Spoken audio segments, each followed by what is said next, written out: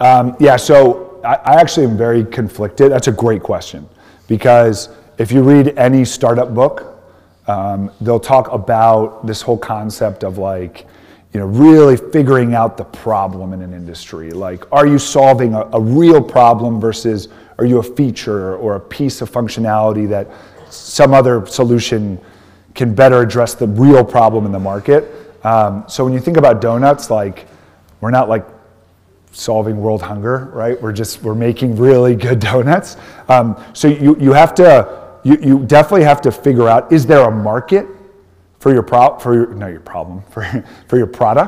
And that did take a good amount of time, like really understanding, okay, like if we get 50 people that come in the door every day and spend $10 a visit, like how much is that sustainable?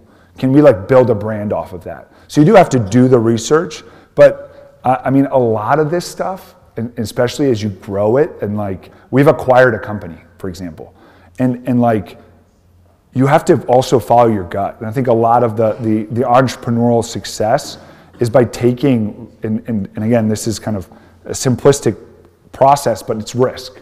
Because like everyone will tell you, okay, like you really have to like mitigate risk. Have you guys heard that before in a business class? Right? Like, so imagine like risk, and it's 100% risk is taking like a stupid decision, right? And then like every business book tells you, oh yeah, you have to decrease the risk to as close to zero, right? The problem is, what happens if you decrease the risk to zero? You don't have a company, you don't have a business, you won't change anything. So you do have to you have to get it to a point where you can muscle or you can stomach it, and then you got to take the risk.